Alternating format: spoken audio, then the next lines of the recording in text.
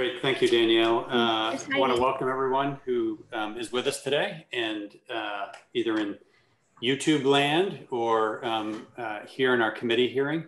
We're going to be discussing one of, I think, our committee's favorite topics this morning, which is hearing from a small group of communication union districts that are in different stages of development in different parts of Vermont. We've got Ann Manwaring, who's here representing the Deerfield Valley Communications Union District. We've got Christine Hallquist, who's representing NEK Broadband, and we've got FX Flynn, who is representing EC Fiber. We've been spending a little time certainly in the last 2 years working on CUD issues. Most recently, earlier this summer in June, this committee supported some appropriations that went through the Coronavirus Relief Fund program, and interested to talk with some of our guests about that this morning. Yesterday, we sent our recommendations off to the House Appropriations Committee. That's going to be a continuing discussion in the coming weeks. We made a recommendation of $3 million divided between two different programs that would specifically go to support CUDs. As the evolution continues toward stringing fiber and supporting customers in your catchment areas that desperately need better connectivity. With our three guests this morning, they are listed on our agenda. I want to change up the order just a little bit, and that I would like to hear from Ann and Christine first, because the CUDs that they're representing are newer in their phase of evolution. And that's of particular interest to our committee. And then we'll turn to FX, EC Fiber, which I'm familiar with because I'm a customer of EC Fiber in Thetford, has been around for over a decade now, and interested to draw on FX and the work that EC Fiber has done, kind of going down this path of evolution and serving customers directly. So again, want to welcome our guests and turn to Ann first to hear from you. And just what I want to let our guests know is we're pretty informal in this committee, with the exception of our blue digital hands, which people put up if they've got a question. So if you want to share your testimony with us, and we'll take a few questions. And then after we've heard from all three of you, we'll probably have a little more general conversation in the committee. So welcome, Ann. It's good to see your face again. Thanks for joining us. Thank you very much, Tim. And welcome I'm glad to be with all of you again. For the record, I am Ann Manwaring. I'm the chair of the Deerfield Valley Communication Union District. We are 15 towns in Windham and Bennington counties on the southern border of Vermont. We're one of 9 CUDs, and I've kind of organized my testimony in bullet points, not a straight out narrative. So when you hear it, I don't know if you'll hear going from bullet point to bullet point, but it won't be as knit together as if I had written it as a narrative. But we are at the point, I think, where we're ready for some more specific things, and that's what I've tried to put in my comments today. So in just a general sense, we are now 9 CUDs, most of which have been formed this year, building on the success of the original EC Fiber. Thousands upon thousands of volunteer hours of our community members have gone into this endeavor. That so much has been achieved in such a short time is testimony to the need. Expectations are high for universal access to high speed. The job of the state now is to do all in its power to sustain and strengthen the work needed to accomplish the rollout of fiber to the nearly 70,000 unserved or underserved homes and business in the shortest possible time. The Vermont Public Service Department has estimated the cost of the infrastructure needed to be around $293 million from all sources. the governor's budget proposed 2, and I have now seen your revised version to them, Tim. So I hadn't seen it when I wrote this. 2 million should go only to CUDs or CUDs in public-private partnerships. The primary use of this is for the 10% match to unlock up to $4 million in VEDA loans to a CUD. The 10 million VEDA loans available is enough to begin infrastructure work for 2 to 3 CUDs. The state must recognize that while CUDs have been created as municipal organizations, subject to all the laws that govern municipalities, including open meeting laws, the need for RFPs, CUDs, unlike all other municipalities, operate in a market economy, subject to the rules of that market economy. The legislature should find a way to level the playing field with our private sector competitors, including but not limited to modifying open meeting laws, targeting laws and regulations to benefit us, finding resources that can be used to unlock yet other resources. Once the infrastructure is built and CUDs have become stable entities, there will be one ongoing need for further public investment, and that is to find a way to subsidize rates for eligible subscribers. This is important for true universal service, but also because private providers do not have to carry subsidy costs in their profit and loss statements. Below are several specific suggestions from quite a number of different conversations I've been having. Some may be possible for legislative action this session. Some may need to be developed for consideration in January when you come back. They're organized in a couple of different categories, and I won't read them all to you because I will have these to you in writing. But the first is about VEDA loans and the ability to make access to those loans more real in light of the scope of the work that we all have to do. And there's quite a number of suggestions there. For example, allow CUDs to be able to use in-kind contributions for the 10% match. That's an example. Second and next is a category that's related to the CARES Act money, the money that needs to be spent very soon. And that is to basically issues around targeting any money that is clawed back from grants that were given to private entities go only to CUDs. And also to be sure that there is clear accountability for the work that is being done by the private providers to extend their reach, which is, while we all recognize the need for it, it is coming at a significant cost to the CUD effort. The next category has to do with the connectivity initiatives, the Universal Service Fund, which is ongoing money. And so we would suggest again that you target all of that to CUDs, at least for the period of time until we become viable entities. And that eventually the requirements for service under that fund move from the 25/3 up to 100/100, so that we acknowledge what the realities are of fiber.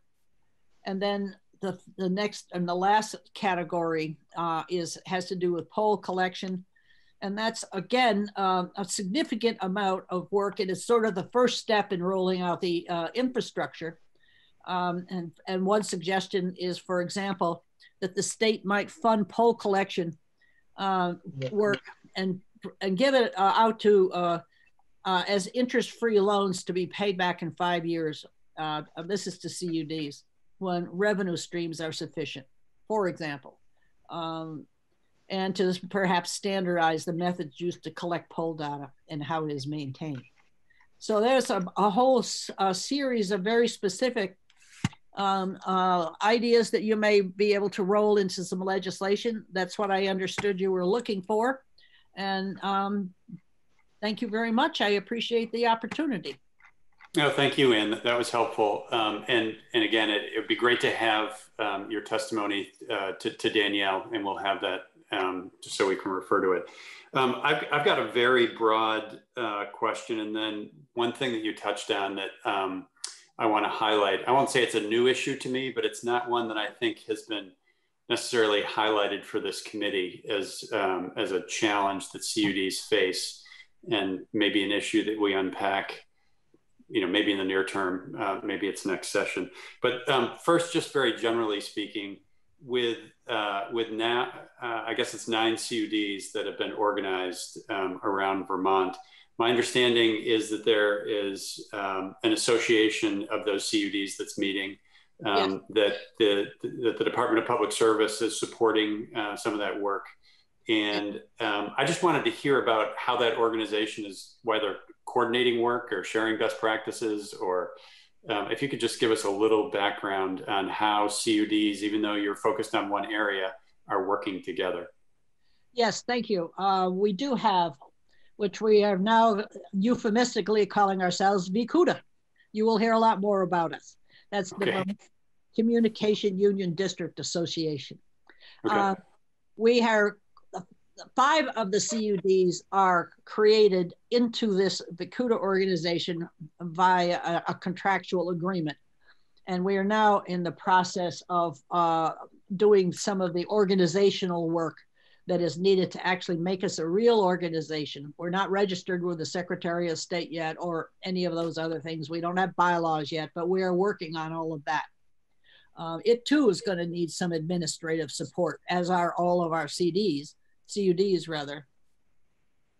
And so all of the other newer CUDs that have come online since the original 5 of us created VCUDA, we're also establishing a framework for having them all join us. But in a practical sense, we've been meeting every Monday or every Thursday morning under the august leadership of FX.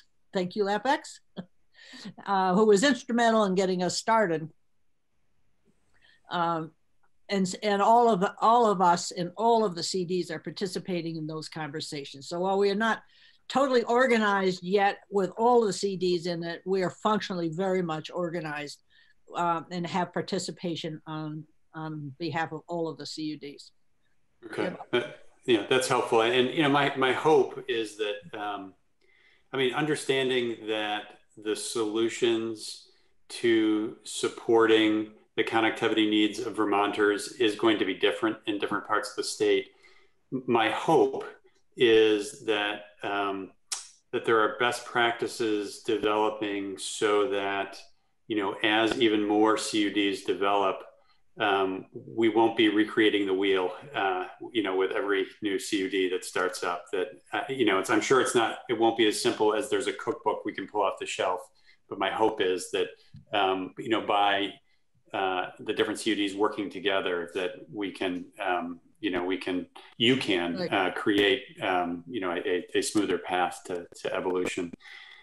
So thanks for that background. And again, Christine and FX, I'll be interested in your thoughts about that work, as we get to you on the agenda. The other question I had for you, something you flagged in your testimony that is not something we've talked much about in this committee, but which I have heard drips and drabs about in recent months, which is questions about open meeting laws. Yeah.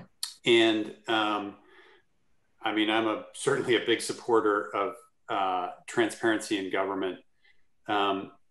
My sense is that there are challenges that CUDs face as public entities, as well, you're a municipality, but you are also in effect in competition with other private providers of telecom services. And as you kind of lay out your plans and customers that you're going to serve, potentially, and this is my question for you, the challenges that may present as you stand up your business model, and your, potentially your competitors see into the work you're doing.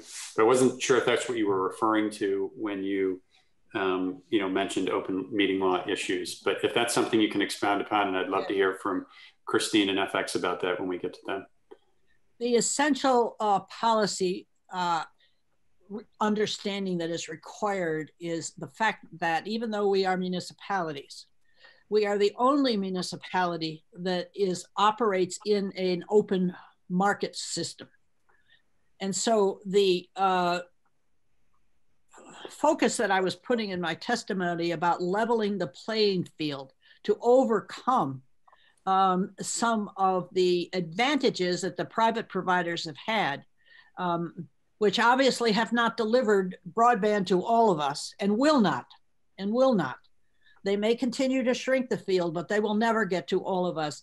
CUDs can get to all of us, but we will require the framework that you folks create in your legislative processes to have a specific agenda of favoring CUDs, at least until a point in history when we become viable operating entities all over the state. Whether one of those elements could possibly be the ability to allow us to do our business in private as the private entities do. And there's mixed feelings in the VCUDA organization about whether or not we should stay public and go private. But it is a problem. There's only so much you can do in an executive session in a public framework. And right now we're taking some looks at our beginning first draft of our business plan. And there's some real questions about whether that business plan should be open to the public and all of our competitors to see it. The open meeting laws that govern us say this is a public document. And so how to manage that in a way is a real issue. So the issue isn't just open meeting laws. It's if you could find a way to ameliorate that, that would be great.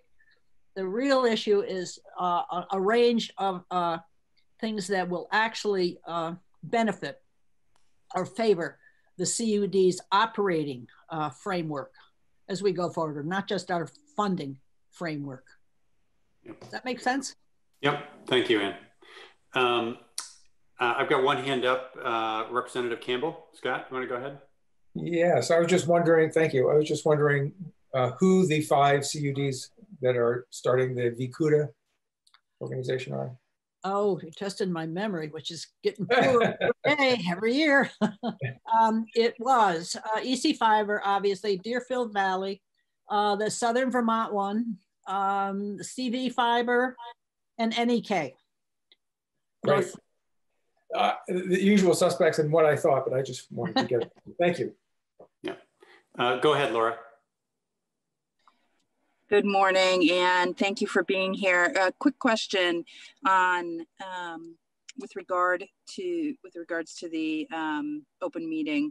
So when you all, I know that the CUDs, I know your CUD, I presume most CUDs are talking with the existing providers.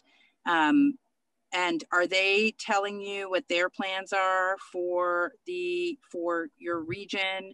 Are they sharing with you where they're at and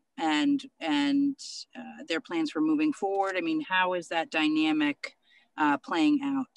Okay, we've had contact in 2 ways with that. One of the first things that we undertook inside our CUD was that we organized sessions with 8 or 9 different potential vendors, which turned out to have been an extraordinarily good learning experience for us about the landscape that was in front of us. It's helped us enormously. And so the extent to which they thought that we might be their customer, we learned a lot about what was going on inside of them. What their overall organizational goals were, we don't know. The other place where we now know very specifically inside our CUD is the list of addresses that the connectivity money is going to permit private providers to expand their services inside our districts. We have street addresses and we can see exactly where they're going and whether or not where they're going has eligible students, for example, at those addresses or along that road or not. They don't all. So there's those 2 ways are the only ways right now that we have access into the inner workings of our competitors. Okay. Thank you.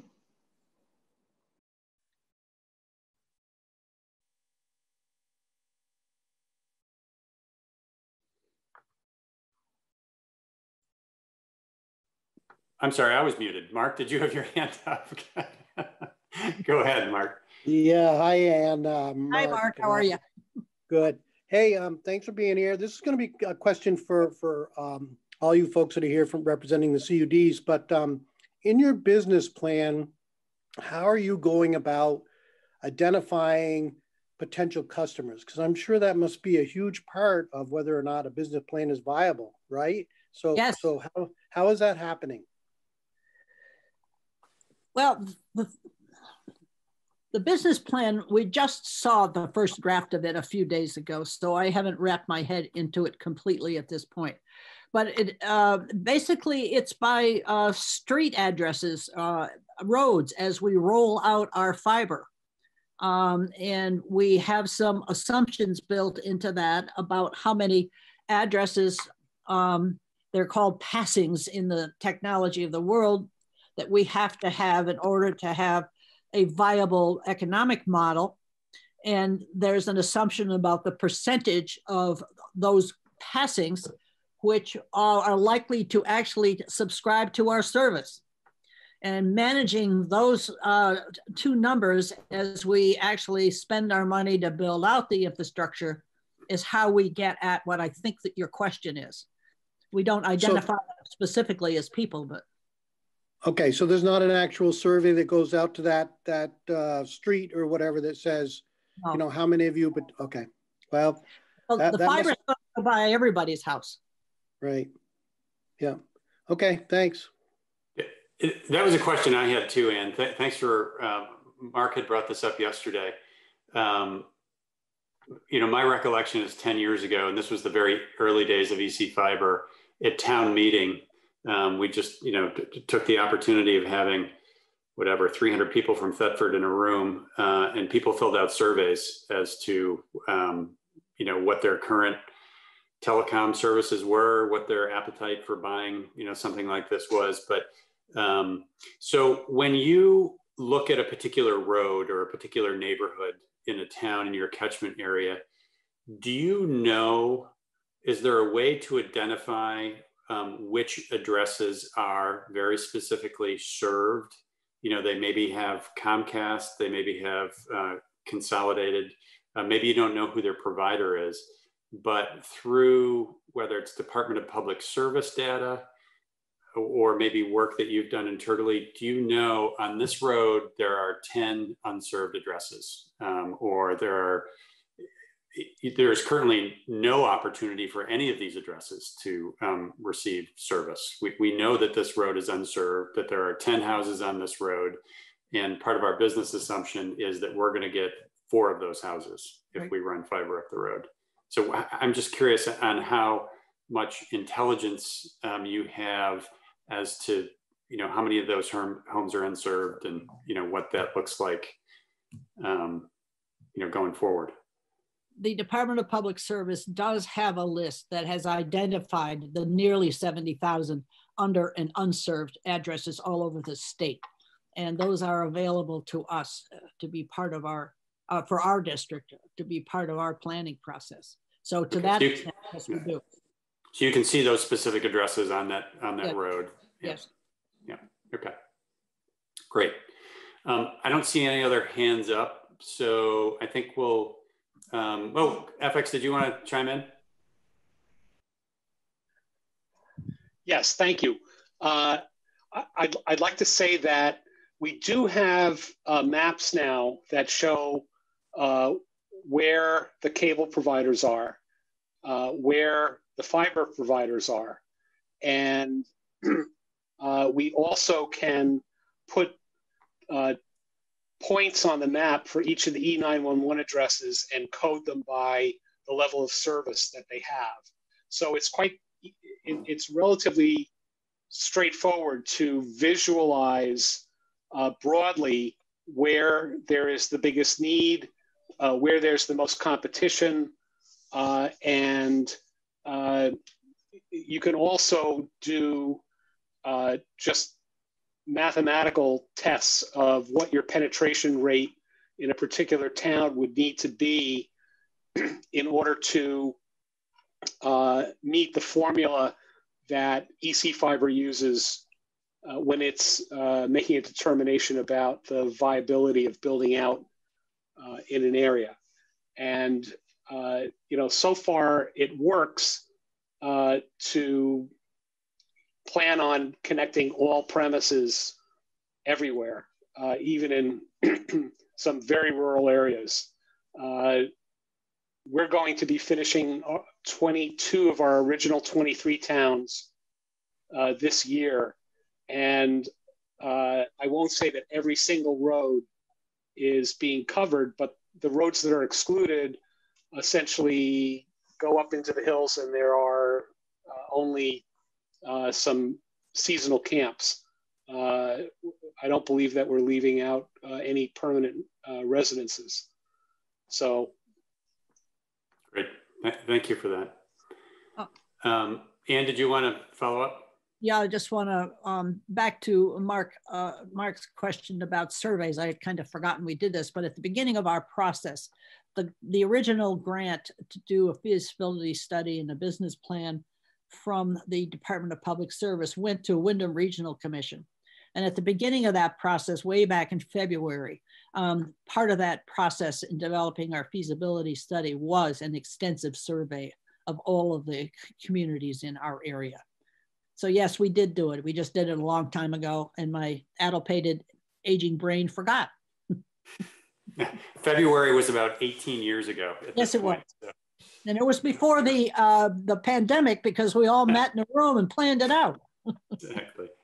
Great. Well, thank you, Ann. Let's turn to Christine now. Christine, welcome back. You, I was recalling this morning, had provided testimony to our hearing, to our committee about a year or so ago, in some sense wearing your former hat as an electric utility executive, and kind of the connection between our electric utility world and kind of our burgeoning broadband world, if you will. But now you're wearing a new hat. You're working with NEK Broadband. So welcome. Look forward to hearing your testimony. Thank you, and I'm excited to be here and working on this very important issue. Of course, it was an important campaign issue. I stand by my premise that if Vermont wants to grow its economy, everybody needs to be connected by fiber in the long term, and I'll get to that rationale in a moment. But for the record, I'm Christine Hultquist. I began working on rural broadband issues in 2003 when the Vermont Electric Cooperative Board of Directors asked me, what do we need to do to get every one of our members connected? And of course, that's been a 17-year passion and problem. But I will say there are 40 electric cooperatives nationwide serving rural areas with even significant less densities than Vermont that have been successful with this.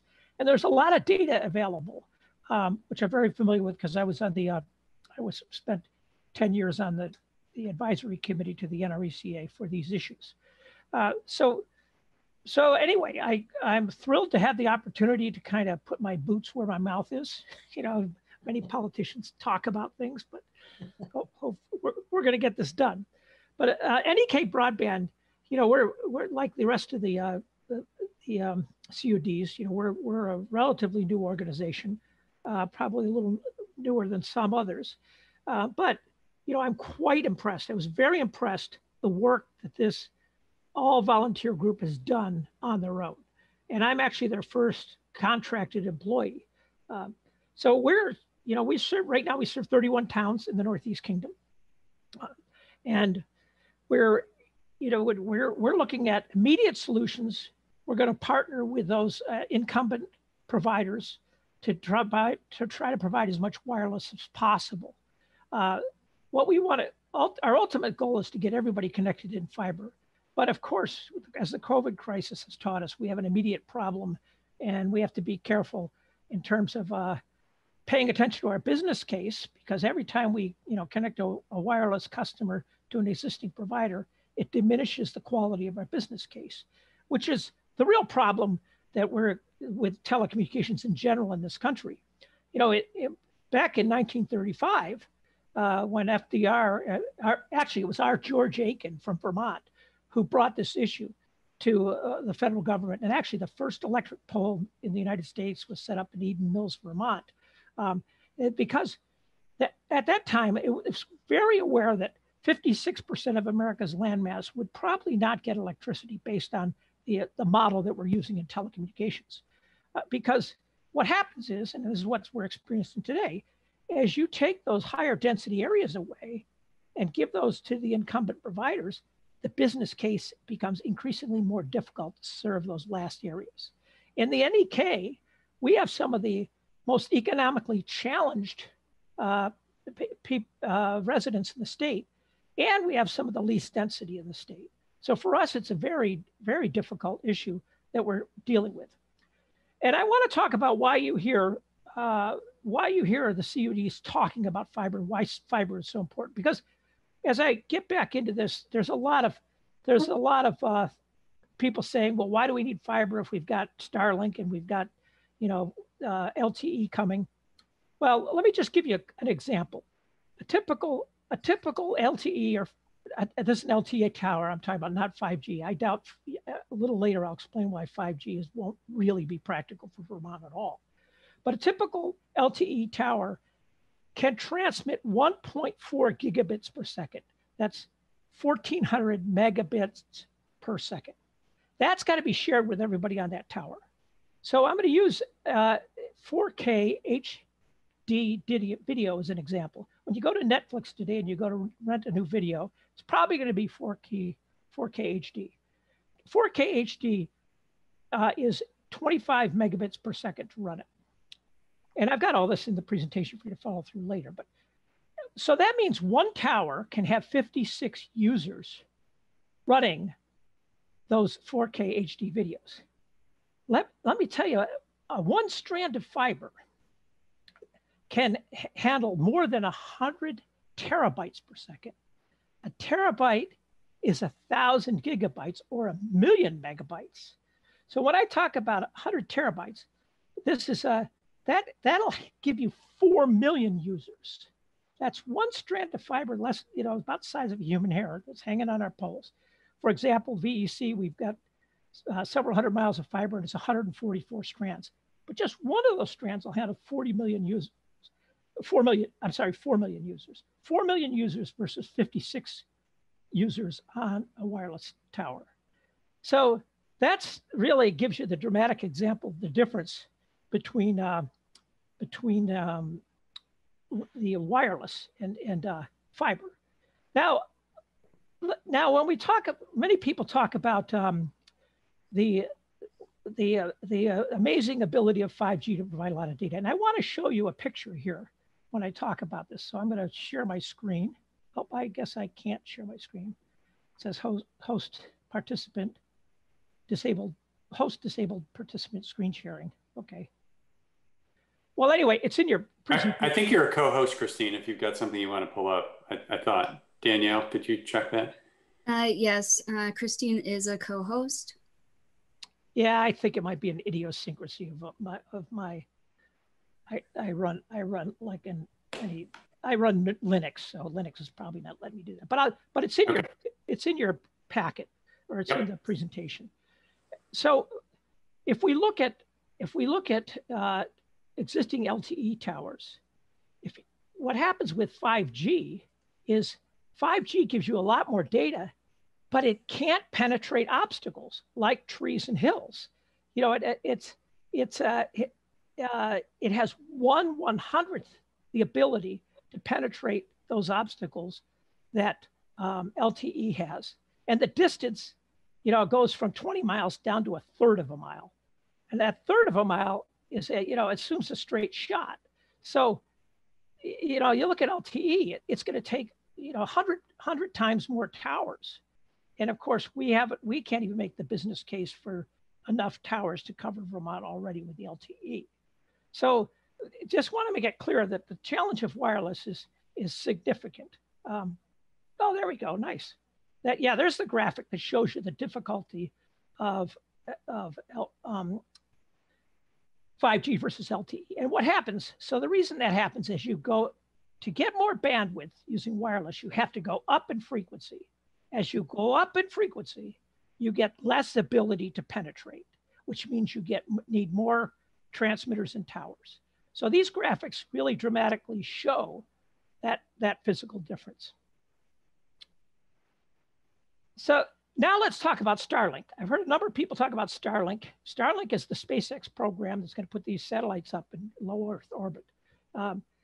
So one Starlink satellite can provide 20 gigabits per second.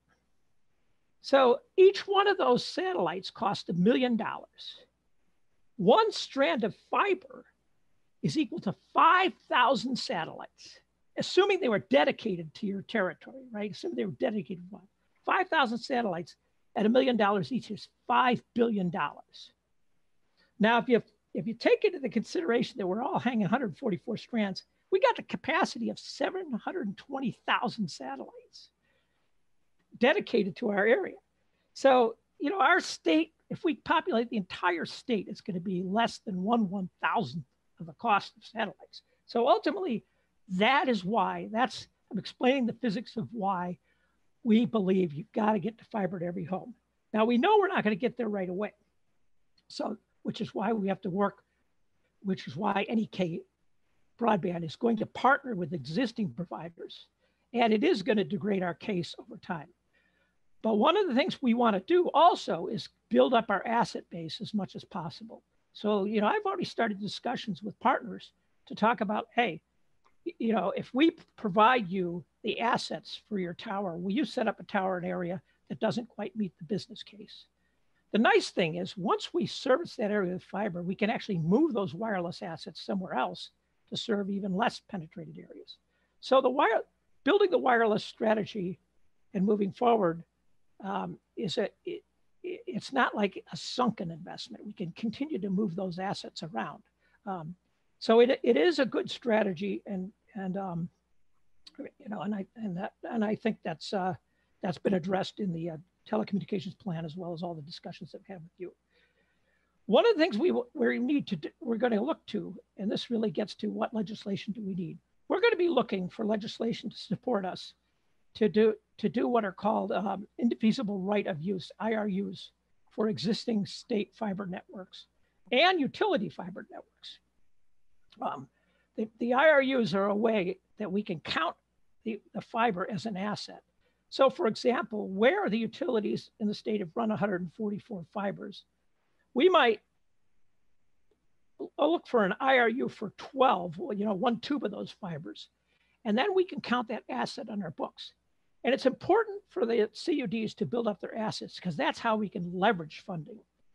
And I will tell you, you know, that I've worked nationally with CoBank and Cooperative Finance Corporation, two cooperative banks that have been funding build outs at municipals and cooperatives throughout the country. And they're loaning money at 2.5% right now. So, you know, it's a good time to be building capital. So the immediate problem we have, which is really why we need the help, and by the way, you know, we are also going to be doing some, we plan on construction in the next 2 years. So we will, you know, we'll want to access VEDA funds as well. But again, it's important that we, by hook or by crook, can figure out how to build this asset base, which is why I believe it is important for the state to provide their existing assets to the CUDs. And speaking of the CUDs in terms of strengthening the CUDs, I think the CUD was a marvelous idea in how to accomplish what we're trying to do. And I can't think of a better idea. At this point, I would ask the legislature to do everything you can to strengthen those CUDs. We're all kind of new, and we may not have the expertise at this point, but I think you should demand us to provide those answers. You put us in place, just like anything else. Now hold us accountable for getting Vermont to where it needs to be. This is our job. Now, what it means by our job, of course, holding us accountable, is I also would like all of state grants. We would like all of state grants to be funded through the CUDs. In other words, we'll work with the partners, the incumbent providers, but at the same time, you know, we talk, when Ann Menwaring talks about the competitiveness issue, we should operate under open meeting law, and we should provide all this, but we should provide all this information publicly. However, we also, if we control the purse strings, now you and everyone else can look into our tent and see what we're doing. And that becomes a requirement for our partners as well. If you're going to work with us, you got to understand it's the information's going to be public. I got news for you. Vermont's not a gold mine. These incumbent providers are not going to make a killing in Vermont. You know, I had conversations with Consolidated 3 years ago. They said, look, we're not going to build fiber in Vermont because we're going to spend our money in North Carolina and these other states where the densities make greater sense. So I do believe that we can operate under public meeting law as long as we have the advantage of controlling the purse strings. So now that gets to the next issue, which gets to the mapping database and the poles and assets. A number of utilities, and I'm in conversation with them, so I don't necessarily want to talk about it publicly what those conversations are right now, but a number of those utilities have already mapped their assets. And I will say publicly, I know 60% of Vermont Electric Co-op polls have been asked that, first of all, 100% of their polls have been done in the GPS system, because I started that personally in the year 2000. But the old data is not good enough. But the new data, 60% of their poll data is sub-meter accuracy, and there's pictures for every pole. But the problem is right now, I'll move up to in general, because I don't want to just, take shots at my old employer. But some of those utilities want to sell that data. They don't want to make it public and make it available. Well, I would argue that, look, our ratepayers paid for this. We should demand a public database of all the existing assets and all the existing information, so that, first of all, we're not double spending where we don't need to.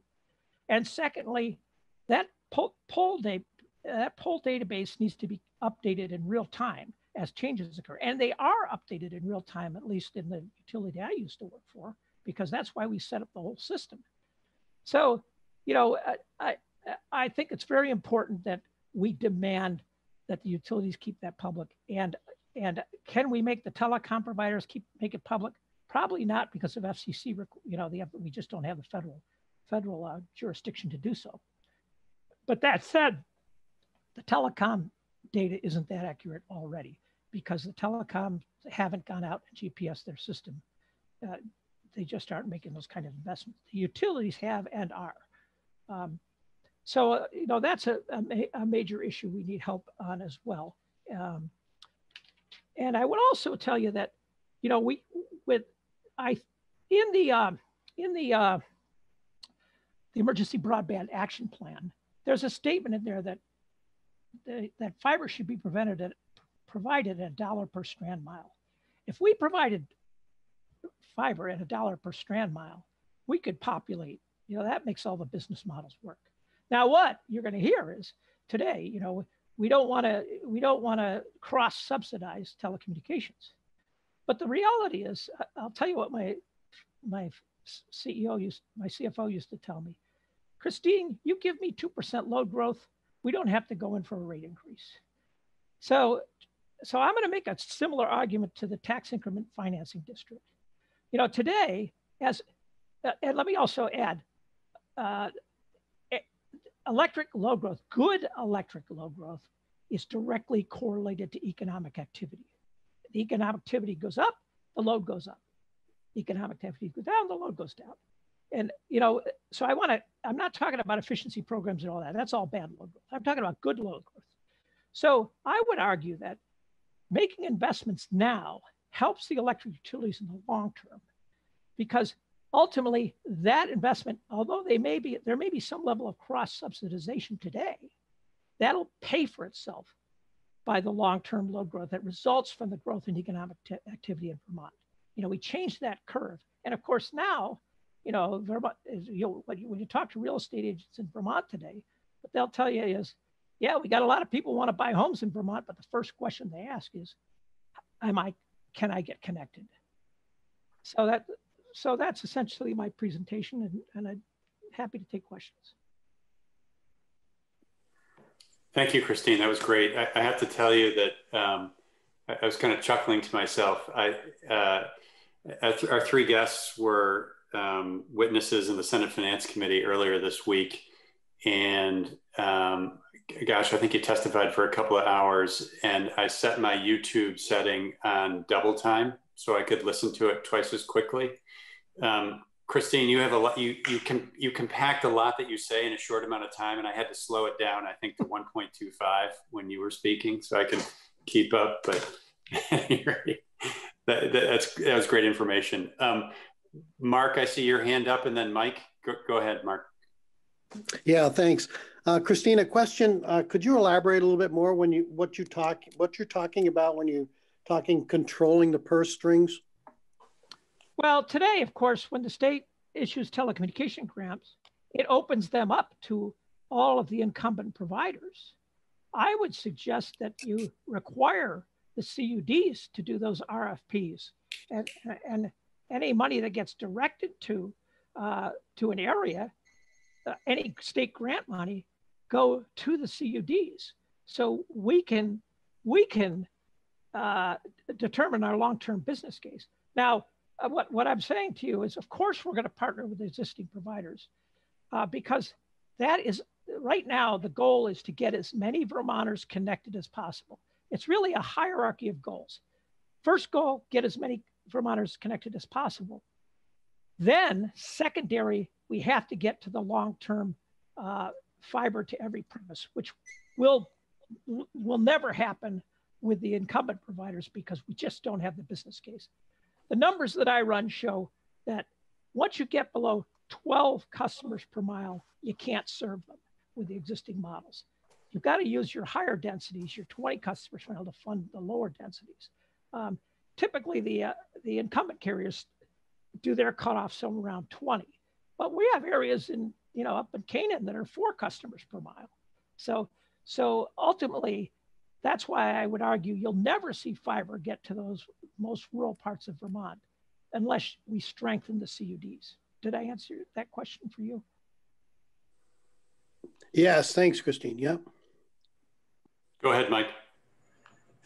Okay, thanks, Christine. That was a lot of good information you gave us. I have a couple of questions. First one being, do you have an estimate of the total cost it would take to meet the coverage you'd like to meet in Northeast Kingdom?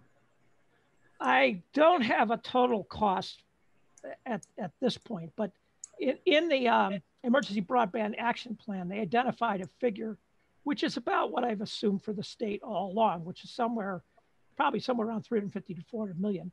So you could take, the surface area of the Northeast Kingdom and compared to the rest of the state and probably figure that. I think we're about 20% of the state. So I'm guessing about 70 to $80 million. Ballpark about 70 million? Yeah, but understand, we could get 2/3 of that funded through CoBank and CFC. You put a good business plan together, you'll get 2/3 of it funded through long-term financing. And I believe this is very appropriate for long-term financing because what happens is you're building an infrastructure that's going to last 30 to 40 years. It's not necessary to have everybody pay for that up front. By taking a long-term loan, you're actually spreading that cost amongst all the future users as well. So in terms of time frame, how long would it take you to get to everybody? Well, I would say if cash was not that when I say cash is not the issue, I mean, we do this with responsible spending, but doing it, I would say we could get to everybody in 5 years and probably 90%, 85%, 3 years or something like that. But it's always the last that becomes the most difficult. Okay, so when you were running for governor, you were talking about, I guess, utilizing the infrastructure of the electric utilities, and I'm assuming the fiber lines that they use for connectivity. And I'm wondering, are you figuring that at all? Or are you talking about running separate fiber? So my assumption is, and this is, again, we talk about future legislation. The way to drive this is to get the electric utilities to hang the fiber. And because that is the least expensive way to do it. And again, I go back to that argument of it's to serve the public good. And if you look at the charter of regulated utilities, that's what they're there for. Mm-hmm. Okay, and so the other thing I just want to verify that I understood what you said in your last part of your statement, that load growth due to the greater appeal as a result of having fiber connectivity would result in more electric demand, which would benefit the utilities. Yes, I'll go back to that. To explain that, basically utility has a fixed asset base, and that has to get paid for, whether you have, a million customers or 100,000 customers. You have 100,000, it costs them 10 times as much for the asset base, right? So the point is, if you grow your customer base, you will increase. That's good load. And oh, by the way, if we grow our customer base, and we're seeing that, this is why you saw the outages in California. If you read about those rolling outages that just happened in California, it was because people were working at home. So ultimately, people working at home, it increases electric load, but from an environmental standpoint, it's better because people aren't driving. I think if there's anything I learned from this COVID crisis is, holy cow, did I waste a lot of time driving my life and yep. I would drive, 6, and to think that I was getting paid for this, I would drive 6 hours round trip for a 3-hour meeting at Velco in Rutland. How crazy is that? And so, right. Okay. Well, thanks. That's all the questions I have at this point. Thanks. Scott, did you have a question? Yes, thank you. Hello, Christine. Just wondering about more detail around getting the electric utilities to string the fiber. One of the things that I remember you talking about a couple of years ago was using the electric space. And we've heard a lot of pros and cons about that. Could you talk about that a little bit more? Yeah, VEC and I were personally partners on the Northlink project years ago. And I look at that project, and our goal for that project was to get as much straight through fiber as possible to our substations. We weren't thinking about getting fiber to every home and business. So, I kind of kicked myself in the butt for not having that foresight back then. But at the same time, so if I did to do that over again, here's what we would do. You would have the utilities string what's called all dielectric self-supporting fiber in the electric space. All dielectric self-supporting fiber is fiber that has no metal in it, and it's very light. Then you would put fiber access points, every 5 poles or so. That would allow local fiber loops for the telecom workers to use, and extend that to the last homes. I throw out 5 poles. It could be 10, could be 20, but every X number of poles, you do a fiber drop. It's going to change based on area density. And then telecom workers work from there on the lower part of the pole. Yeah. So what you've heard people say, because you really have to explain this to folks. Say, well, if you put it in fiber space, we can't access it. Of course, you can't. Then you need the electric utility workers to do that. And actually, that may not be a bad thing either, because ultimately, they're out serving that same set of infrastructure. But to address those concerns, and still have to be able to have the telecom workers, you could do a fiber access points. Okay. Interesting. Thank you. Mike, did you have a follow-up? Yeah, just a follow-up question. When we were talking about the utilities and hanging fiber, were you talking about contracting with the utilities to hang the fiber as opposed to paying another entity to do it? Oh, I'm saying the utilities should do it. Yeah, sure. Utilities, think about it. They already got everything in place to hit every home in the state. You know, no sense making redundancy there. So it wouldn't be a cost to the ratepayers of the utility. It would, the cost will still be borne by the CUDs. No, I'm arguing that yes, it should be a cost to the ratepayers. I go back to that's why I'm trying to change this thinking from, say, separation of telecommunications and electric, because the two are codependent on each other. Not only will it create load growth, which will benefit the utilities in the long term, benefit all of us through lower rates, but I would now let's talk about climate change.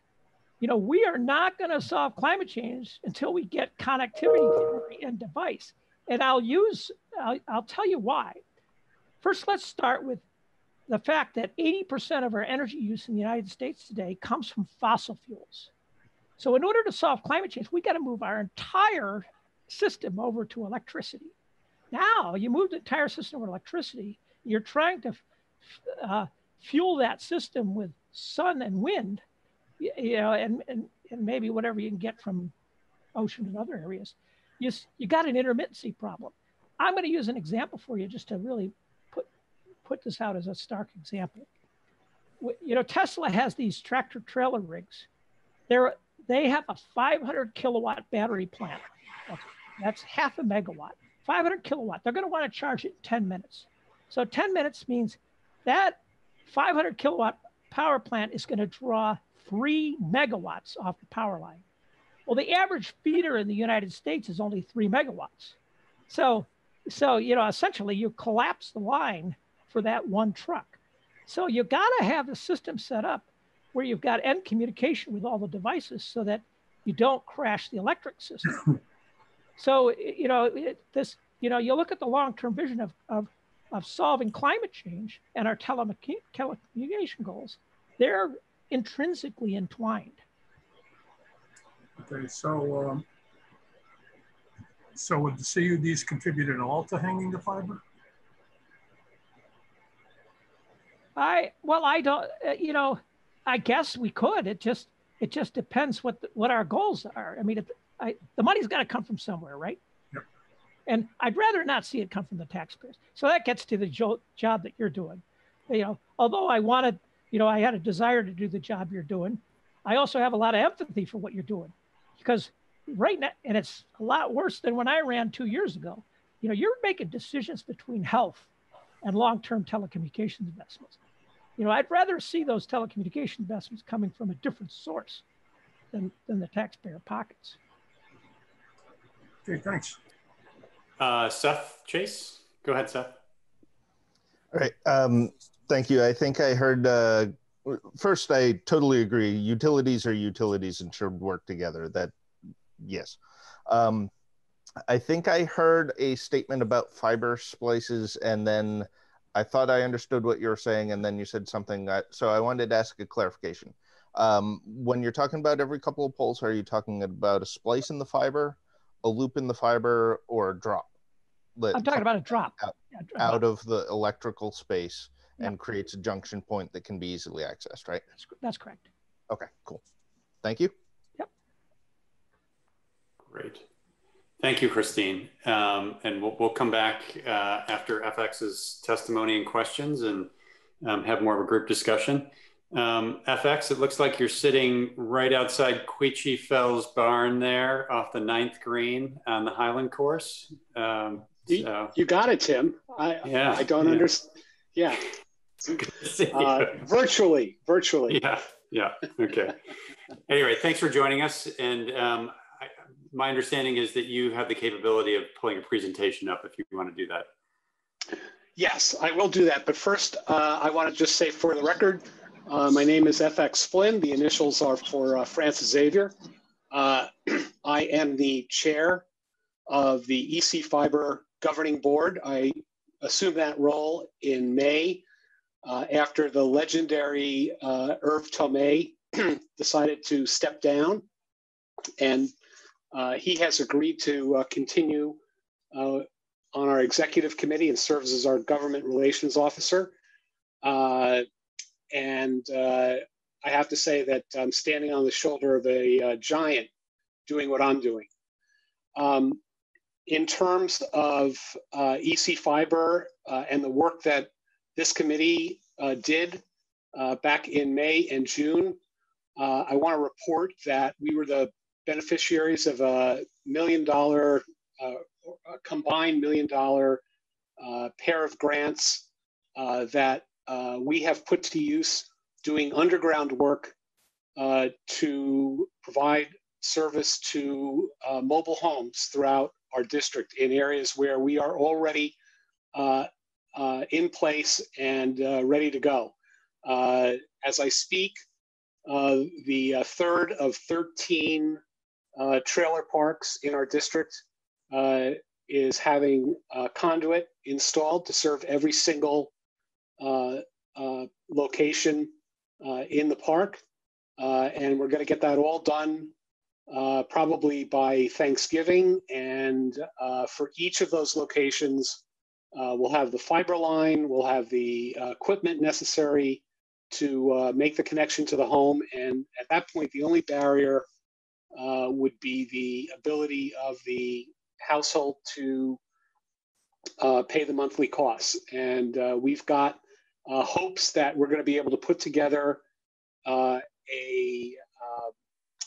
between the emergency Lifeline broadband program and some private funding that we're hoping to get put together over the course of the next month or so, that we'll be able to do some subsidization for families that are in economic distress in our district.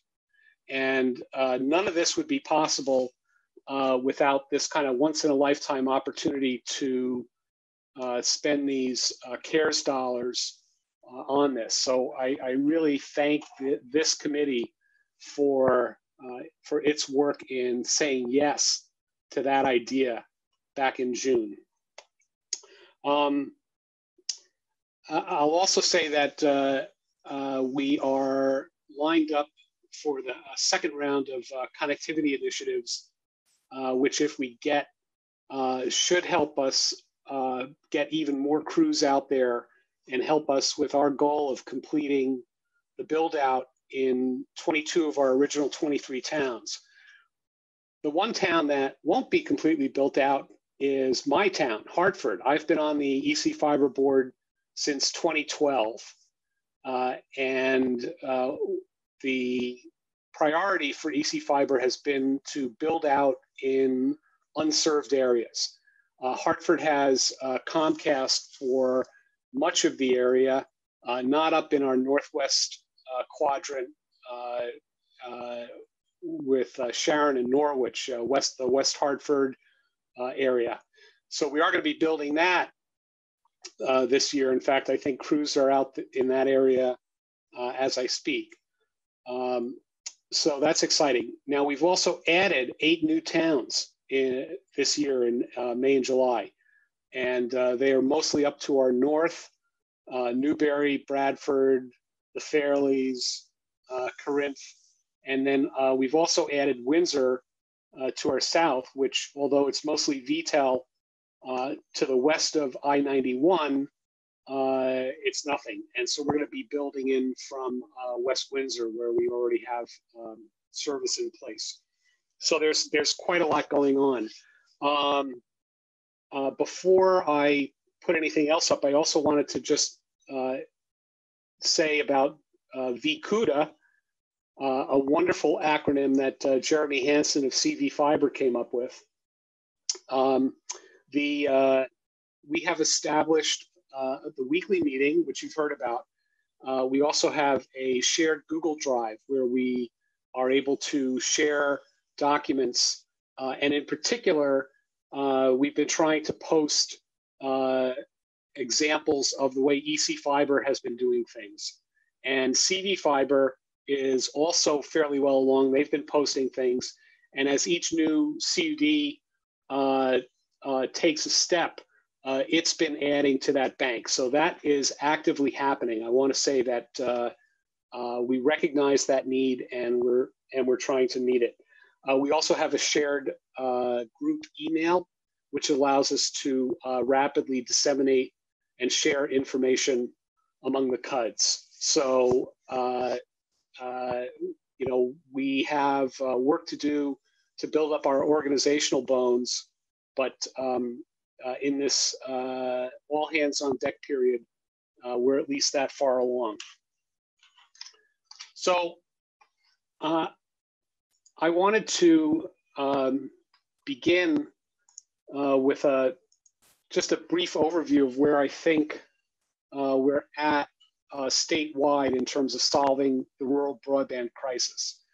And in 2019, the state put a stake in the ground and said that the state's strategy for doing this is EC Fiber is the model. So we want to see more CUDs stood up.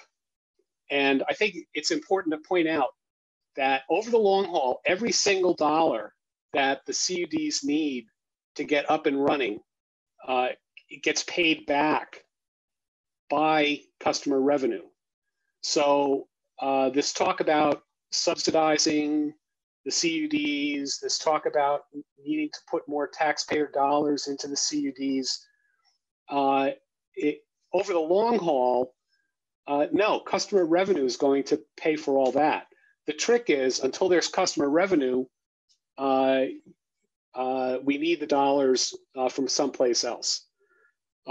So originally, the idea was that we would leverage the VITA facilities, and we would provide small grants for the feasibility studies and so forth. But then, of course, the pandemic came. So the strategy is still good, but the tactics need to change. We need to mobilize money a lot faster.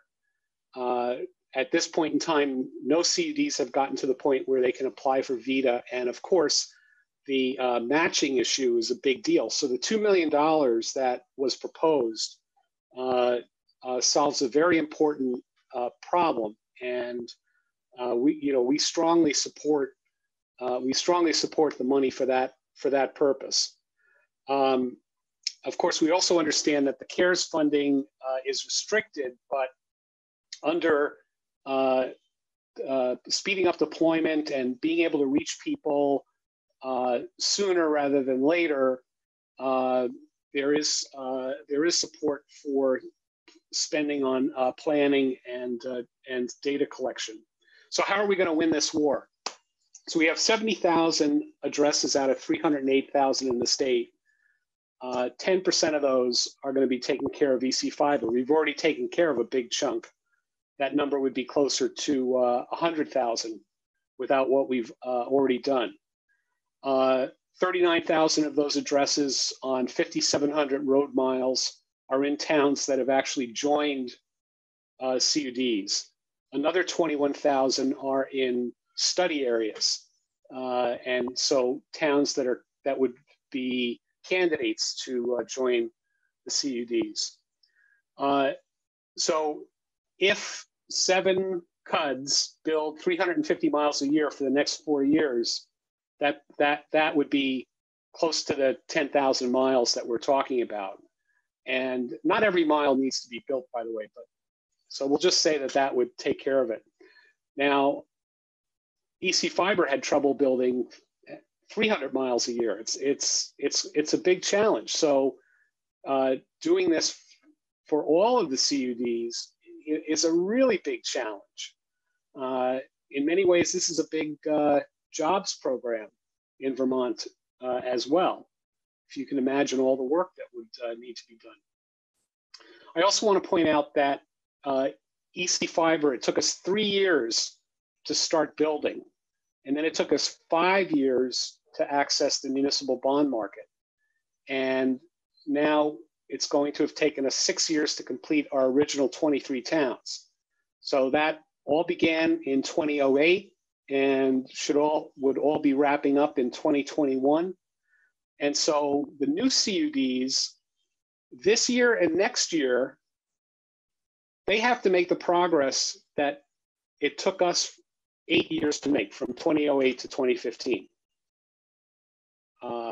Now, I think this is doable, but I think that we need to be focused on this. And I have a chart here with the numbers that you can look at later, but basically by the end of 2021, if only EC Fiber is building, we're going to get it down to 63,000 addresses, or 21% of the premises in the state.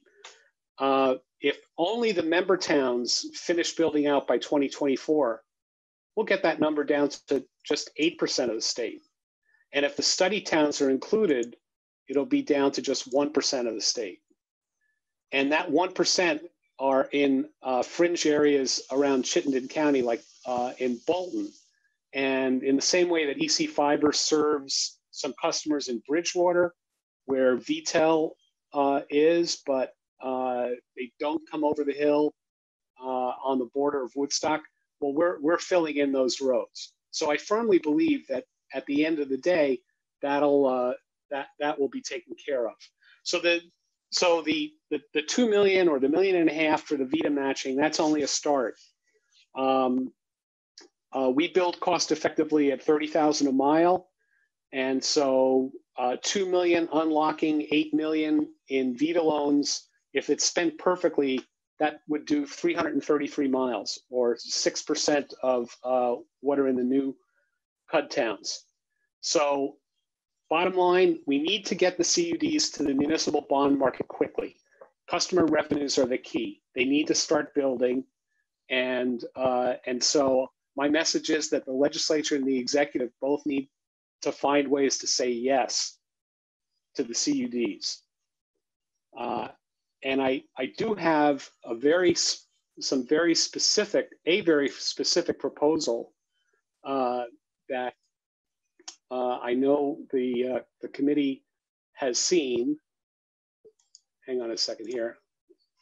And that involves the concept of doing what I call a pole harvest, and using the CARES money for that. Now, oh dear, apologies.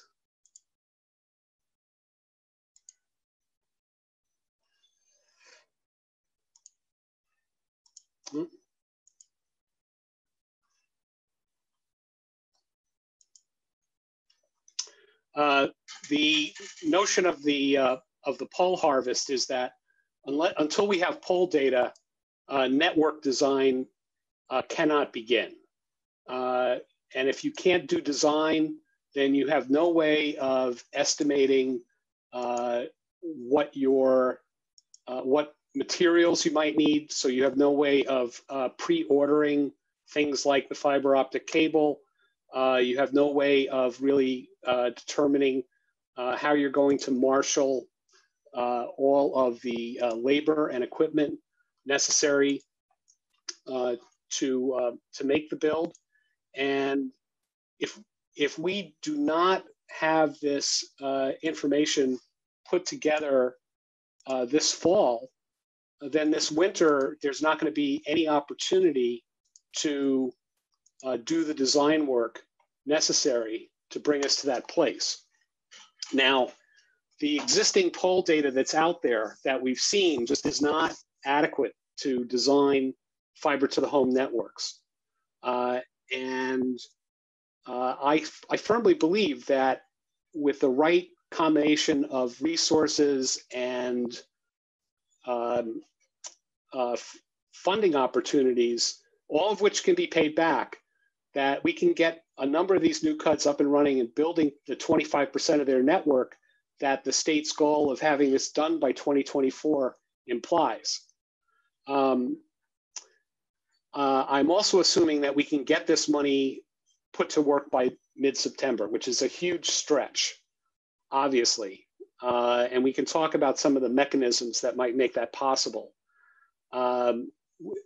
We can collect this data for the winter in about an 8-week period. So by the end of, well, the middle of November, because what we have in mind to do is this mobile collection effort using $1 million piece of equipment that will have to be rented. But as temperatures fall below freezing, that technology does not work as well. So when it comes down to the pole collection, if we don't do the harvest, we're going to miss the next construction season. If it's incomplete, then some areas will have no chance, and the pole harvest season ends in mid-November. Now, I've already mentioned that we've identified a way of doing this with vendors who are very familiar with New England. One of the guys grew up in the Upper Valley, another guy in Maine, and they really understand the challenges that we face here in terms of getting the poll data. And so they've got this mobile process, and they've got highly trained guys who know how to go out in the field with sophisticated equipment and get a lot done quickly. But, and here's the big problem. In order to justify marshaling all these resources, we're going to have to give them at least 50,000 polls to collect mobily and at least 15,000 polls to collect manually. So this is not something that EC Fiber can do on its own, because with our new towns, we only have about 9,000 polls that we need collected. I want to emphasize that the risk to the state is essentially zero. As I've said before, all these costs that go into the CUDs, they can all be covered by revenue-backed municipal bonds down the line. And so if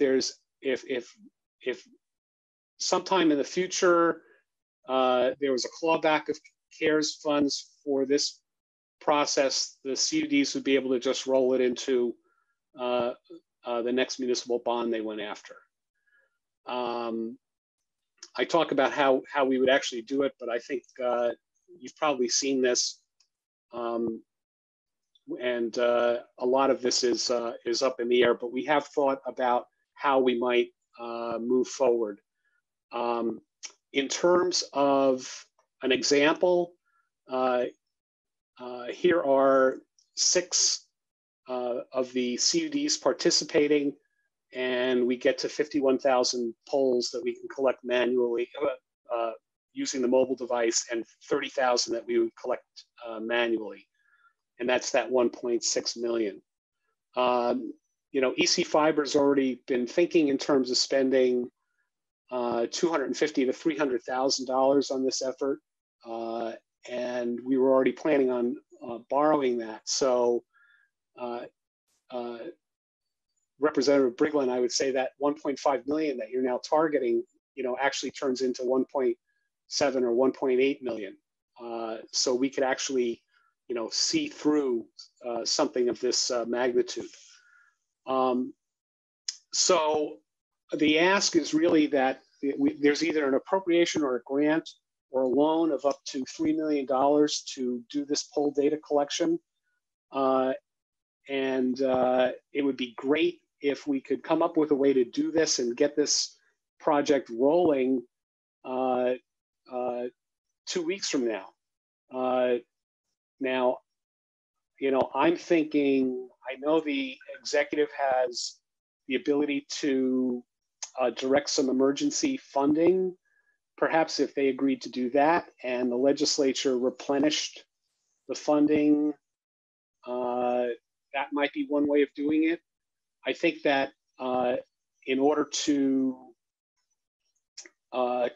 simplify and speed this up, you know, direct grants to the CUDs based on their identified poll counts that they would then run through EC Fiber is the most direct way to do it, as opposed to going through a lengthy process where it's a new program or it's stuck in under the resiliency program at DPS, and then they have to go through a process of coming up with RFPs and soliciting bids. And I mean, by the time that's all done, it's early November, and, you know, forget it. We would just say at that point, we're not going to do that this year. So that's the challenge right now, is that we've got to, you know, unfortunately, we are in a pole harvest crisis. So with that, I would just say that my vision is that we can get these all the CUDs up and running, and they can be building. And somewhere down the line, you're going to see a picture of Vermont looking something like this, where all towns are associated or affiliated with the CUD in some shape or form. I'm informed that the Middlebury-Dixon line between Addison and Rutland is a real thing. So maybe that big yellow group on the west side is actually 2. But over the long haul, we can do it. And there was a question about what the cost would be. I've got that worked out at EC Fiber's $30,000 a mile. I compared that to the Emergency Broadband Action Plan funding, and there were some differences, but they're all easy to account for. And I actually believe that you know, based on what we're looking at EC Fiber, we probably will have, right now we've got $41 million in loans out. We'll probably have something like 52 to 55 million by the time we finish building out the 30 towns. So again, these are ballpark back of the napkin numbers, but the dimensions are, I believe, accurate and suggestive. So with that, I will be quiet. No, we're not going to let you be quiet, FX, because we've got a couple of questions in the queue. I'm going to actually jump in first because I've got a general question, which you don't need to go into the weeds on, but it touches on Christine's testimony and Ann's testimony as well, and also kind of the evolution of where EC Fiber is. At a high level, what are the, I'm going to say 3 or 4, maybe it's 5 or 6, kind of mile markers on the road between setting up a CUD at town meetings and lighting fiber and serving customers so that they get fast internet service? We've talked about a few different ones today. You know, we talked about poll surveys, we've talked about financing questions. Obviously, there are project cost issues, but what are those? Again, I don't know if it's 3 or 4 things or 5 or 6 things, kind of in the business progression that get you from formation to customer service. Right. Well, back in 2007, when the discussions began in the EC Fiber district area about doing something like this, the concept was that the towns would join together and would jointly float a $40 million municipal bond, and we would go out and we would build everything by 2011. And so in 2008, at town meeting, we had 23 or 24 towns sign up, and then we had the economic crisis, and we had the state law change that forbade towns from using property tax. Yeah, well, and I'm not so much interested in history. I'm interested in step 1 is formation. I'm sorry. Step 2 is business plan. Step 3 is poll surveys.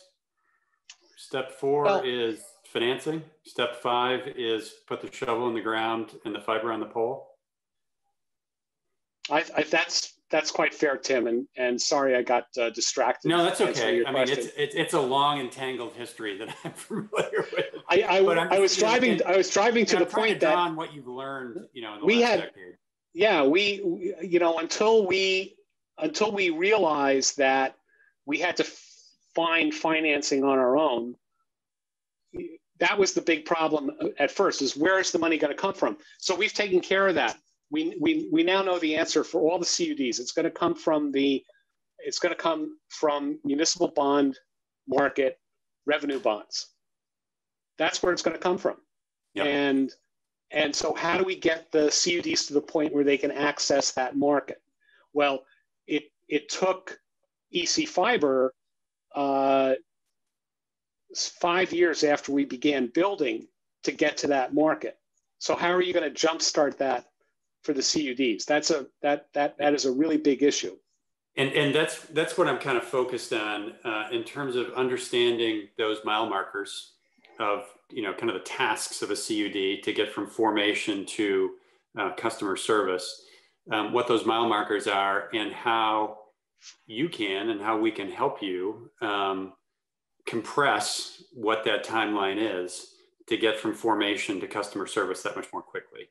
You know, whether, you know, business plan and we're talking a little bit this morning about poll surveys and, you know, those types of things. But again, one of my goals is to help CUDs compress that time frame. So I'm going to follow up with my second question is, what is the, I don't even know what the analogy is. What is the, I'll say, exit velocity you have to reach in order to access the public markets for bonding? You can't, you know, a CUD that's starting up right now probably is not going to go to the municipal bond market. What's that hill you've got to get over in terms of, I don't know if it's number of customers, I don't know if it's revenue, I don't know if it's asset base that is going to allow you to issue a $10 million municipal bond? Well, in our case, we needed to have 3 years of financials that demonstrated that we were a going concern. So that is a huge barrier. And I think that there's going to have to be some kind of state-backed guarantee, or a different facility is going to have to be used in the interim years, so that when the CUDs have reached that point of maturity, they can turn around and they can refinance all of those loans with the municipal bond money, much in the same way that EC Fiber had about $5 million in private placement promissory notes. And in its first trip to the municipal bond market, it borrowed $7 million and immediately used the bulk of that to pay off those promissory notes. So I don't know if we can do it through VITA. I don't know if there are other, you know, what the other mechanisms might be. But, you know, somehow or other, tens of millions of dollars will need to be loaned to the CUDs over the course of the next 2 or 3 years to get them to escape velocity, as you put it. Yep. And I hope that this is being. I'd like to think that this is being addressed and thought through at the state level, because that's the reality of implementing our strategy. Is we're going to have to find a way to loan those monies. There's another possibility that the federal government passes an infrastructure bill that has significant amounts of money in it that can be made available. Chase, yep. Representative Chase is, I get it, but there's hope. Hope springs eternal, right? Well, that was actually a very helpful answer, just in terms of, and I had heard that before, I'd forgotten it, that an important milestone in accessing the public markets is the 3 years of operating history. To the extent that is still the case today, that's a pretty finite barrier. I've got a couple of hands up in the queue, FX. I'm going to go to Laura first and then Mike. Hi, FX. Thanks for being here this morning. Hey, can you, going back to your slides, you know, we're thinking about different types of dollars that can be used to fund different types of needs. This pole harvesting, you know, that's $3 million is a lot of dollars. I see that you've got that being utilized throughout the state. And I see being utilized in some CUDs, which I would consider more youthful, some of the younger CUDs. And so certain types of funds, for instance, if there were CRF funds, you know, those have to be utilized by November, December, right? So my question is all this work possible by November, early December? And how do you know that? And I'll just stop there and let you answer. Okay, I want to just roll back to a couple of something here that so there's this mobile data collection equipment. It's similar to what Google used to drive around and get the pictures of everything that's on the road and to map where the roads go and so forth. And it uses LiDAR technology and expensive cameras and GPS units, and as you drive down the road, it picks up on the poles. It reads the information on the poles, and you're able to collect information about the height of the poles, the attachments on the poles, get images of the poles. However, because the equipment is so expensive, it really only makes sense to mobilize it if you're going after a large number of poles. So that's the basic answer. And the balancing act, you know, in talking with the guys who can do this, is getting access to the equipment and being able to rent it. And there's a window of opportunity coming up end of September, early October. And then it would be getting out there and driving enough miles to collect enough poles that they could be paid for that work on a per pole basis.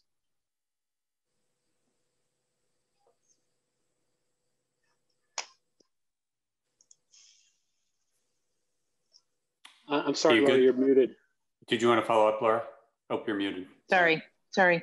I'm looking for, you know, what is the capacity that could be done by November? And if you could, you know, walk us through what would need to happen in order for this, whatever the number is that you think that can be done by November. If you could kind of walk us through the steps that will need to happen in order for that to take place. Okay, so let's say by Monday, September 14th, we know that that the money to pay for this pole data collection effort is going to be available. So at that point, we would enter into an agreement with the vendors who are going to do this work, and we would make a down payment of around $350,000, something in that dimension. They would then mobilize the manpower, mobilize the equipment, and begin planning for the roads that they would drive to collect the poles that needed to be collected. And then by the middle of November, they would have been done with that. Now their best guess at how many poles they could really get to with that kind of a time frame, starting in mid-September, is about 120,000 poles. So that's why on the Ask page, I mentioned that $3 million would allow collection of up to 142,000 of the 205,000 poles in CUD towns, but it's really unlikely that more than 120,000 would be collected between now and the middle of December to qualify for using the CARES money. Okay, so what I'm hearing is that there is not, we probably can't do the whole $3 million worth of project by November. We could do a portion of that. I have two other questions, Mr. Chair. One is, what is the effect of you, the CUDs, getting access to these dollars after September 14th? Is the effect just less work done, or is the effect increased likelihood the work cannot be done? That's my first question. Okay, so the first answer is that less work will be done the later we get to go, but then at a certain point, no work will get done. What is that point? What's the point?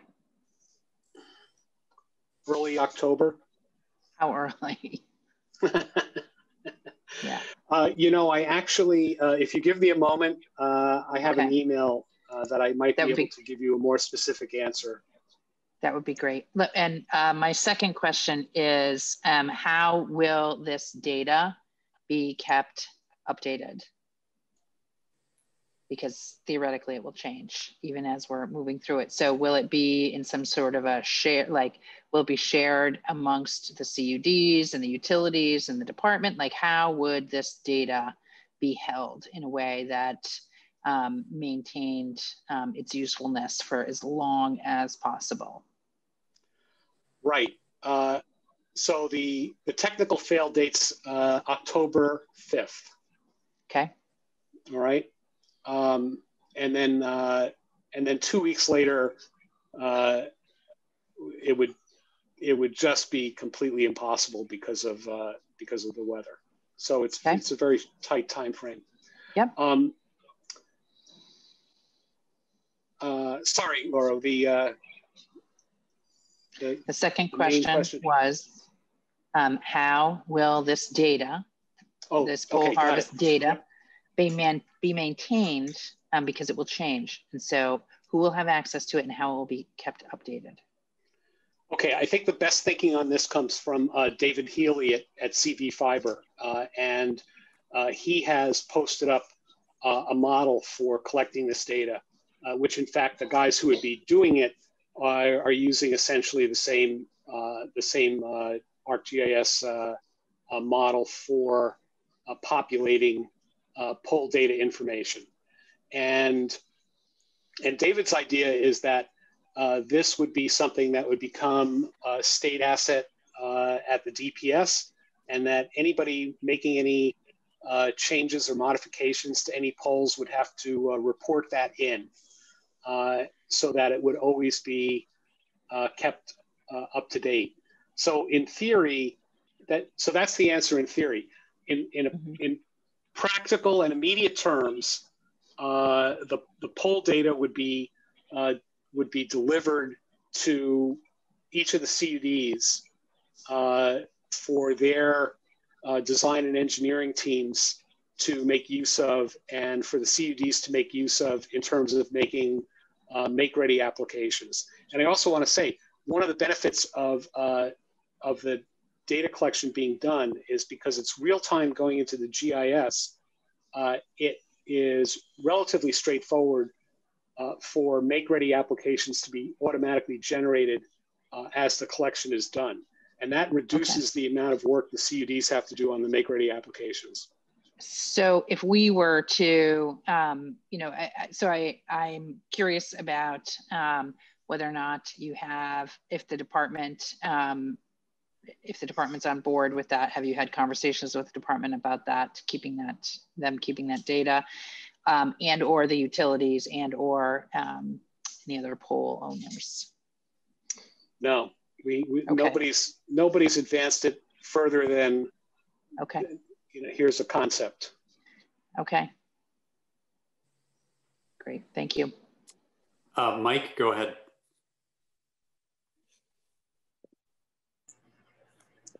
Okay, couple of questions. So the pole harvest, you're looking at the pole harvest as a discrete task and eligible for the CRF funds. Okay, and that would be whatever you're doing there, whatever that 15,000 plus 50,000, 65,000 poles, that would be completed by the end of the year as your estimate. And maybe Tim or somebody else on the committee could correct me, but I thought that CRF money would require having actual connections completed by the end of the year. There's definitely money that we've allocated under CRF that does not result in connections.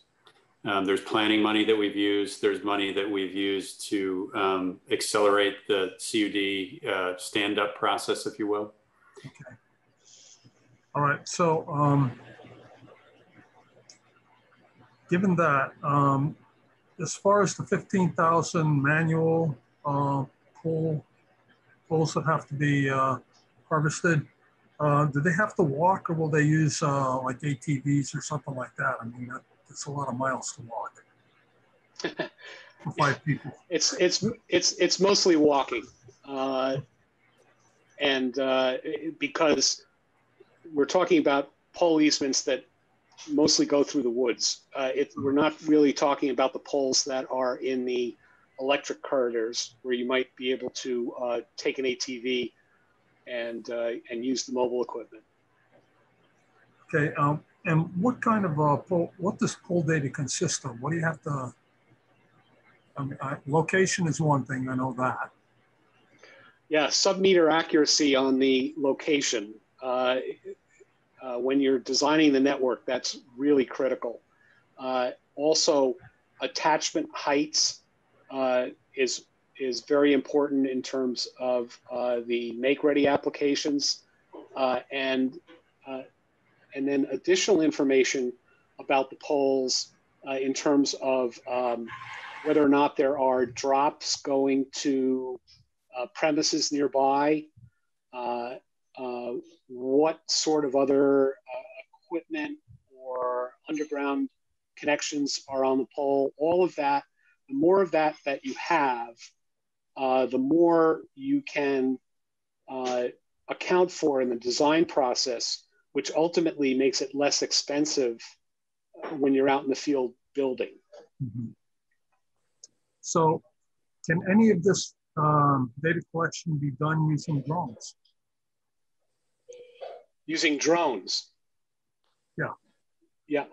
I have, I've seen, I was reading about one vendor that is using drone technology out in the Midwest with some success.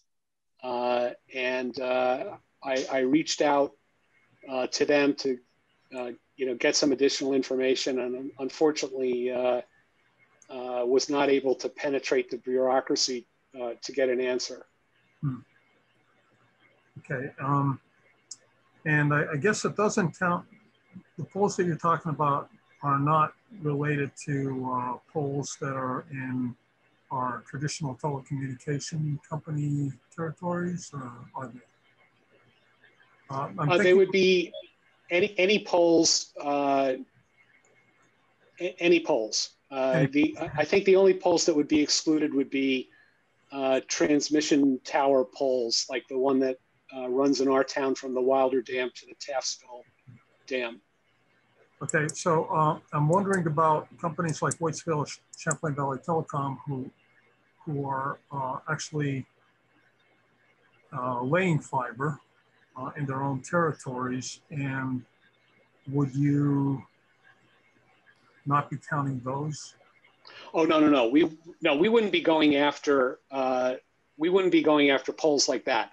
So we actually have a spreadsheet, town by town, CUD by CUD, with the estimated number of mobile polls, estimated number of manual polls, and we've been having the CUDs go in and check off which towns they would want to be sure were collected so that they could start designing this winter and hopefully be building next summer. And so I'm waiting for all of that to be done. I believe that there are at least 50,000 polls under any scenario. But now that this idea is getting significant traction in the legislature and executive, we're going to have that task completed next week and have a really solid number for what we're going after. Okay, thank you. Go ahead, Scott. Thank you. I have to say, I bet the people out there in YouTube land find it a little amazing that we don't know where our polls are. We don't have that data already, but apparently, evidently, you sort of have been in touch with a contractor who can do this harvesting this poll data, and in effect, we have them queued up. This is because getting a contractor to do anything in 2 weeks is impossible unless they have had it on their radar already for 2 months, at least. So I find that's really interesting. I'm wondering whether, and you mentioned one idea about shaking loose the money to do this, since the legislature is not likely to be able to act, in a matter of a week. One strategy for getting money to do this is to have the administration front the money, basically, on their authority, and then the legislature authorizes it as quickly as possible after that. I guess I'm wondering whether you've been in conversations with the administration and have reason to believe that they would be willing to do such a thing. Irv has been working that particular thread for me, and I don't have anything to report right now. Oh, well, I'm waiting to hear. I'm waiting to hear from him. So we don't know. We don't know, but I would encourage all of you to use your good offices to say, hey, this is a great idea. Let's do it. Right when we get down here. I also want to say that the guys who are going to do this work, this would represent a significant opportunity cost to them because they have other clients that they would have to put off for a period of time, and that might result in them losing those clients. And so that's another reason why it's not, in fairness, the mobile equipment is an important part of it and a big cost. But it's also true that these guys have clients and they're working, and so to be motivated to do this, on top of the fact that they are that they're sort of local and they get it and they really want to help make this happen. We've also got to make it worth their while, and getting that poll count up is a big part of that. Oh yeah, absolutely. I mean, if you have $1 million piece of equipment, you want to keep it working. Yeah. So, thank you. Two things. For the stuff going through the woods, I know for pulling lines, sometimes we use horses for the rest of the committee. So I'm not sure if they'd be doing that for this, but it doesn't always have to be walking. But FX, I was wondering, you mentioned Google and using similar equipment. I was wondering how much of this data already exists within Google and if it might be more economical to capture it from them. Yeah, they're not focusing on the poles. They're taking pictures as they go down the block and identifying points for navigation. Right. They're not looking to collect the kind of data assets that we would need. I got to say that we ran into some issues with our design because the pole data that we collected, really wasn't as good as it could have been. So we've learned a painful lesson about the need for really good pole data. I'm sorry.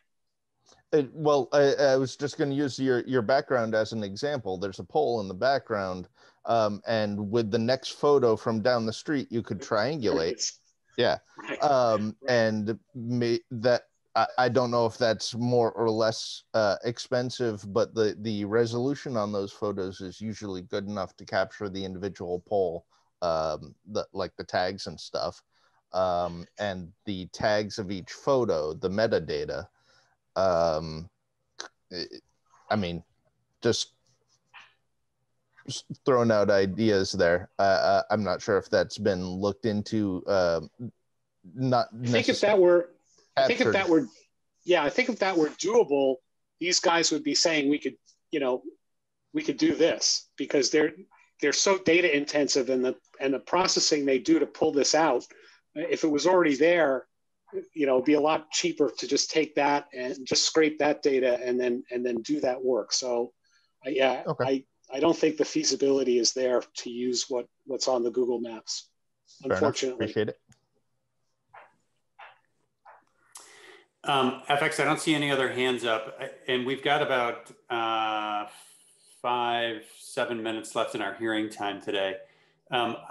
Before I ask if there's any other questions for our witnesses, I also just wanted to go back to Christine and to Anne to see if you had, any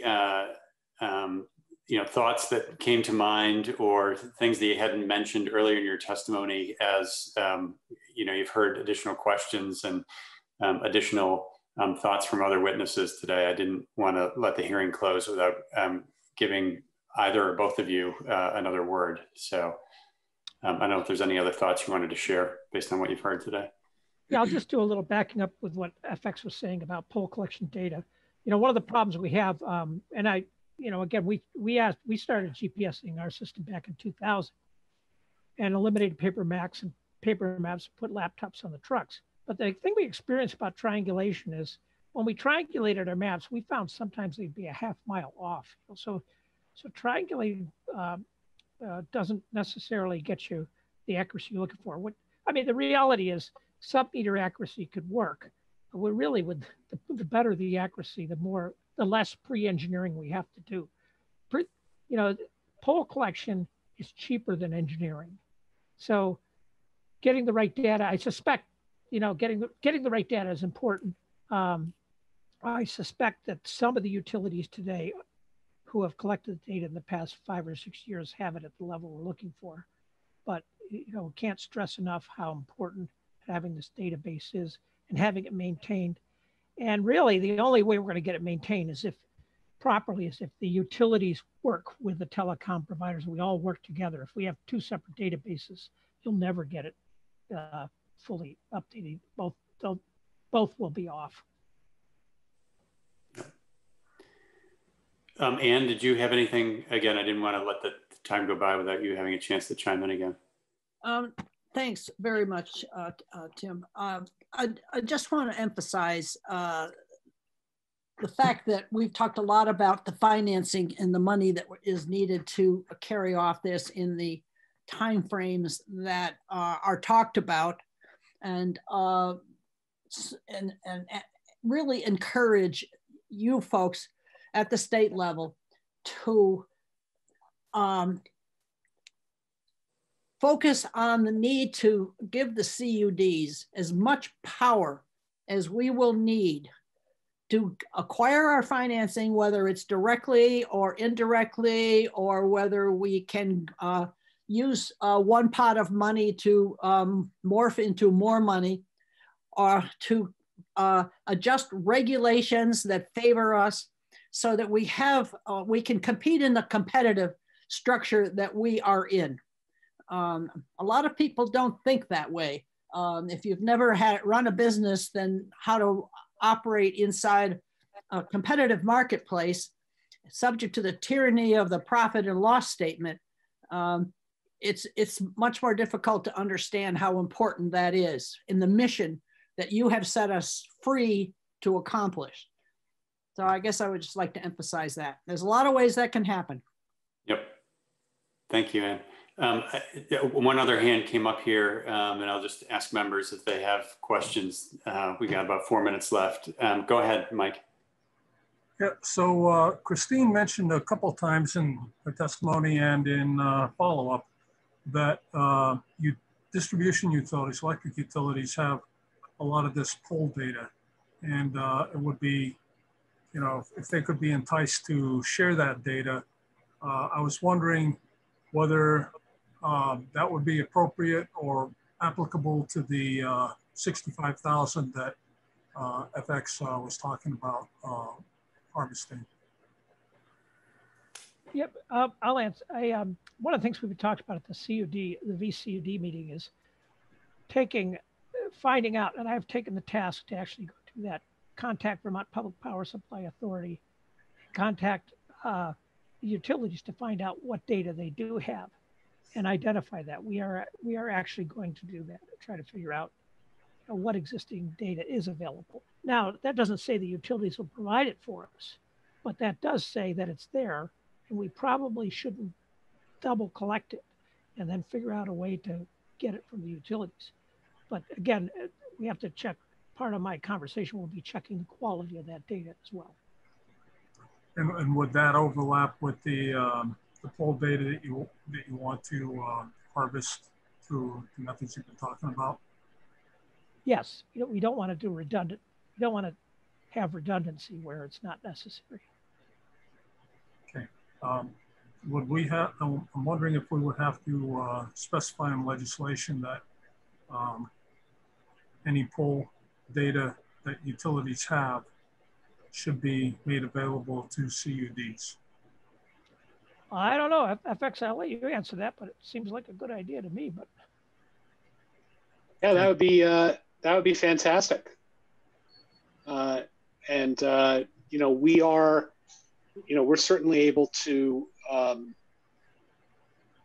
protect that data under the trade secrets part of the open meeting law. So I don't think that there should be any barrier to that information being shared, and it would actually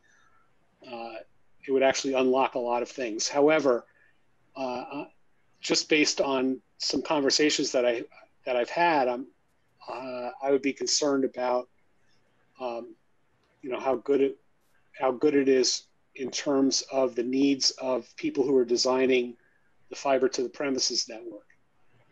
So yeah, ultimately, if we got to see the data, we would know. Yeah, and ultimately I would add that, first of all, I don't even understand why this needs to be confidential.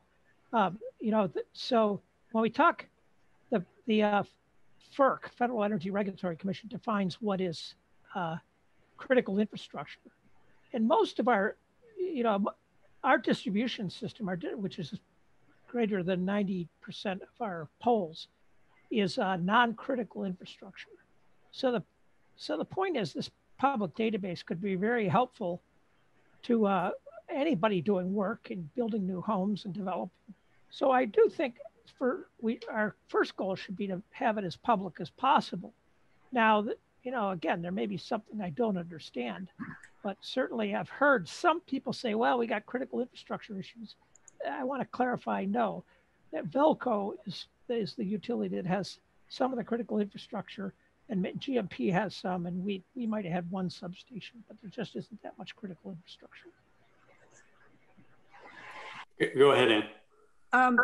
We've talked a lot about getting the information off the poles. But in terms of the question you posed a little earlier, Tim, where you were looking for the sequence of events, the benchmarks that we have to go through to get from here to lighting up fiber everywhere, it isn't just getting the pole data. It also is going to the steps of make ready on those poles, certificates of public good, and that whole step of process, all of which has to happen before we can drop the hammer on the next phase, which is basically design and engineering. Yeah, the answer, just to piggyback what Ann's saying, the poll data alone, although I think, it's debatable, things are getting so accurate now with GPS that we could do a lot of pre-engineering without ever setting foot on a site. But that said, the reason the poll data is improved is it cuts down on your pre-engineering costs. Will it totally eliminate that? Probably not. But then again, I'm not familiar with this technology that FX is talking about. It sounds like it's pretty accurate. If you get down within a, sub-foot accuracy, you probably could do your pre-engineering without field visits.